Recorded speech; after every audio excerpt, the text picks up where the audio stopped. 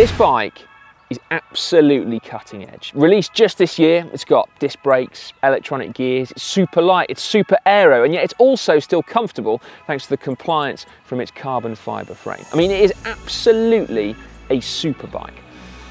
But how good is it really? I mean, I only ask the question because this has been designed to be raced, and therefore it has to comply by a really strict set of rules that's been laid down by cycling's international governing body.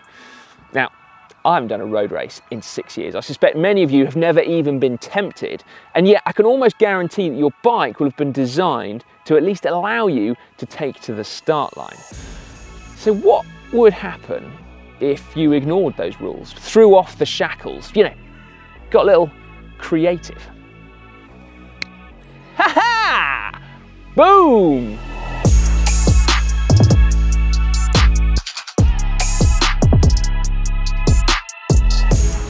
This rather funky little number is a tri-rig Omni. As the name suggests, it is a triathlon bike, or more specifically, a non-drafting triathlon bike. And as such, it's been designed to be used with aero handlebars up front. But it does, as you can see, have the versatility to allow it to fit drop handlebars if you wished. Now, I suspect that no one has ever wished to before, but here you go.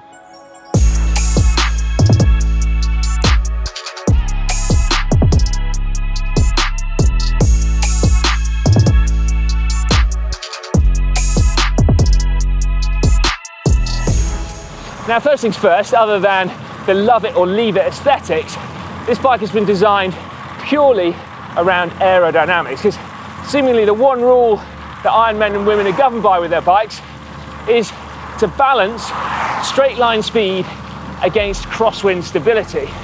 So in this case, what they've done, firstly, is to make the bike insanely narrow. The theory being that you'll then keep that frontal area as low as possible. The second thing is to remove as many edges as possible between the front and the back of the bike. So in this case, therefore, you can see I have no down tube, and I also have no seat stays either. That does mean that I've lost where I would normally put my water bottle, so instead I'd have to tuck it behind my seat. But what I get instead from that giant carbon fibre beam is an integrated top tube bag. Yes, Ironmen and women love a storage solution even more than IKEA do. And so right here, built into the carbon fibre, is a little storage compartment. So what kind of things can you put in there then? Well, I have quickly learned anything long and thin. So in this case, I've got a Ginster's sausage roll and also several wriggly worms, which have the added benefit of being able to be eaten almost entirely hands-free.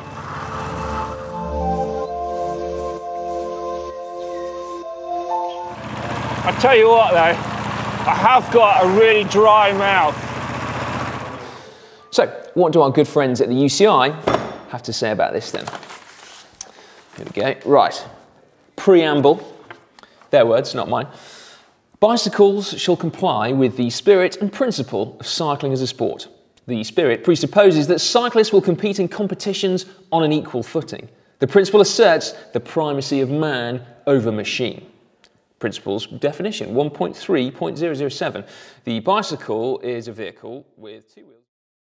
1.3.010. The bicycle shall be propelled solely through a chain set by the legs, inferior muscular chain, moving in a circle.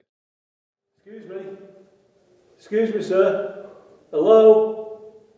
Huh? Fairings? What? Sorry.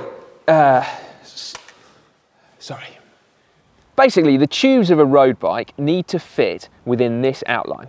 As you can see on the Trek Madone, some of them are a squeeze, but unsurprisingly, they all fit perfectly. When we swap to our tri-rig Omni, well, not so much. And we haven't even mentioned the fairings that make the brakes more aero.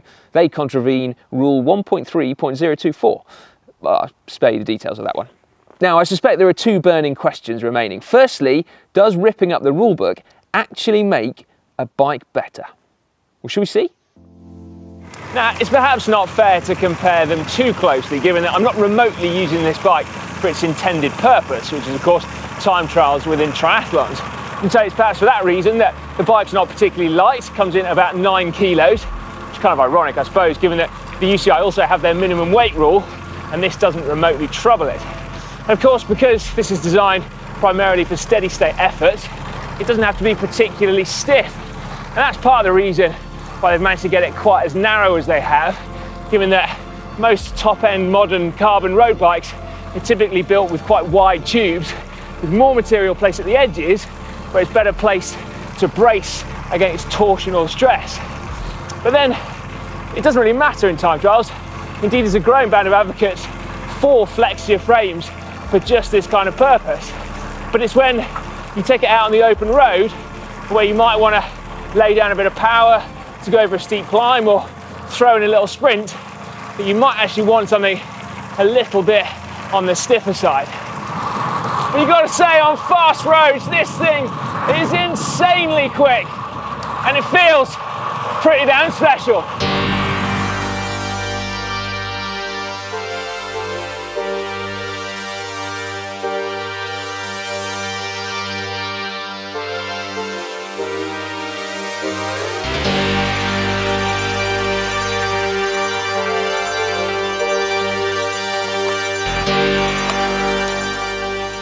Oh, what baby oil, slippery stuff.